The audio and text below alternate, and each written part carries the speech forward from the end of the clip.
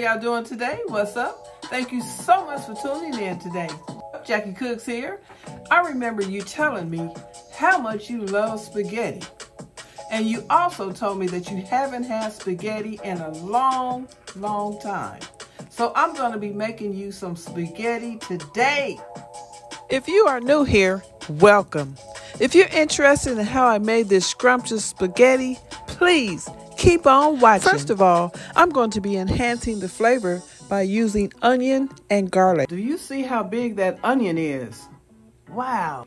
I like using brown onions when making spaghetti because it has a lovely sweet flavor. And you know, garlic is garlic. I love garlic, don't you? You can never have too much garlic. It enhances the flavor so much. You can chop garlic, you can smash garlic, you can even put garlic through a garlic press. But using fresh garlic is worth the extra prep time. Garlic has a truly unique flavor. It's delicious. I love it. Talk to me in the comments and tell me what you think garlic tastes like. I've never not put garlic in my spaghetti. Ooh, it's gonna be so good. Okay, guys, we got our onion all chopped up. If you don't like onion, or if you are allergic to onion, just leave it out. If you're just getting in from work and you don't have time to chop an onion powder is one option. You can substitute 1 tablespoon of onion powder for 1 medium onion. Or you can use frozen chopped onions or dried minced onions. Fresh onion is always better, but there are other options, but just make sure you use onions. The trilogy, onion, garlic, and bell pepper.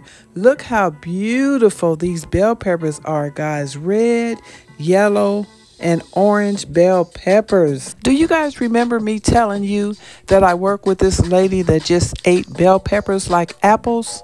She would just bite into it. I love bell peppers, but not like that. Talk to me in the comments and let me know. Can you eat your bell peppers raw? Or do they have to be cooked? The only way I can eat a bell pepper is in a salad. I can't just sit down and eat it and bite it like it's an apple. I do know that the bell pepper is a fruit and has lots of nutrients. Did you see on Facebook where it says to identify the male and female bell peppers at the bottom? The peppers with 4 lobes are females and those with 3 lobes are male. It says that the female peppers contain more seeds, which are best for collecting and growing new plants. Don't be shy. Talk to me in the comments. What do you think about that? The truth is, claiming that bell peppers have a gender would indicate that fruits sexually reproduce with each other, which is not the case. It also says that female peppers are full of seeds but are sweeter and better for eating raw. Males' bell peppers are better for cooking. Well, we got our peppers all cut up. If this is your first time here, welcome.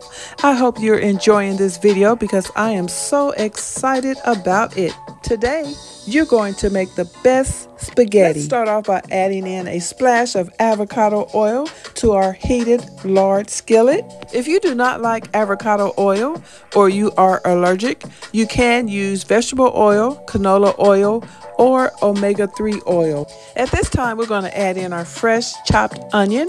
Also, remember you can use onion powder or frozen chopped onion. The smell is incredible. We're going to add in our green bell pepper, adding in our orange bell pepper. Woo, my nose is happy. Adding in our red bell pepper. I'm going to clear these containers out the way very quickly. We're going to add in our yellow bell pepper. On medium heat, we're going to cook the bell peppers and onion about 5 minutes until translucent and tender. This spaghetti recipe is so good and it will definitely satisfy you. No need to panic. I will have all the ingredients listed in the description box.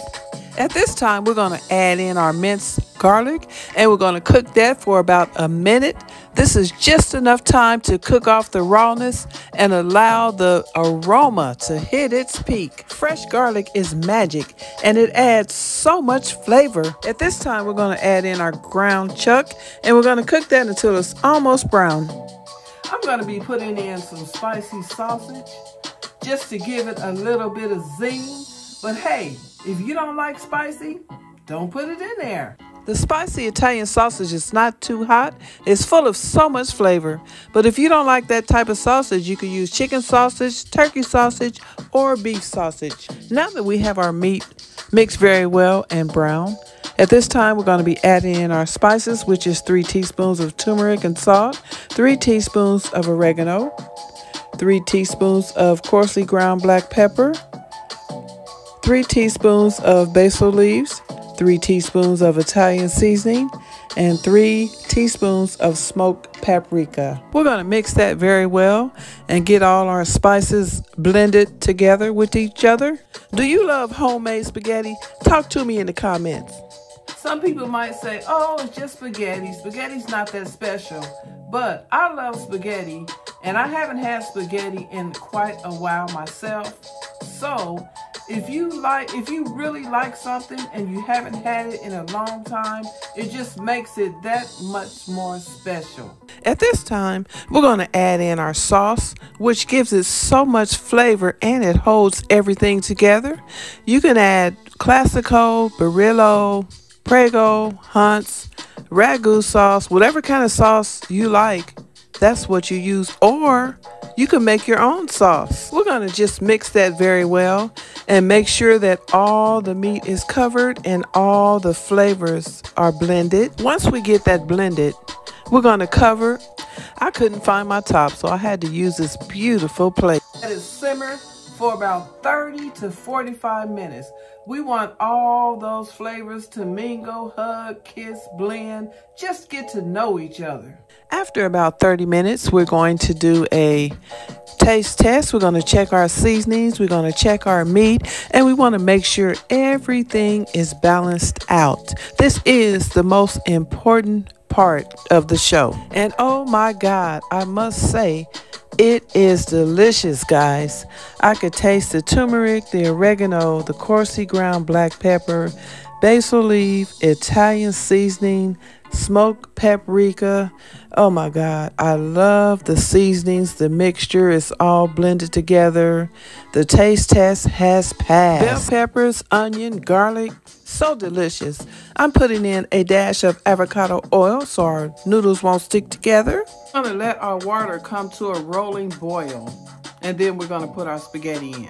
Please note, I did not add any salt to the water. Okay, guys, our water is ready. So we're going to put our spaghetti in. You could break it up if you want to, or you could leave it whole. Some people make their spaghetti with the meat on top of the noodles, but I like mine all mixed in. Comment below and tell me, how do you like your spaghetti? Thank you so much for watching. Have an amazing week, and I'll see you in the next video.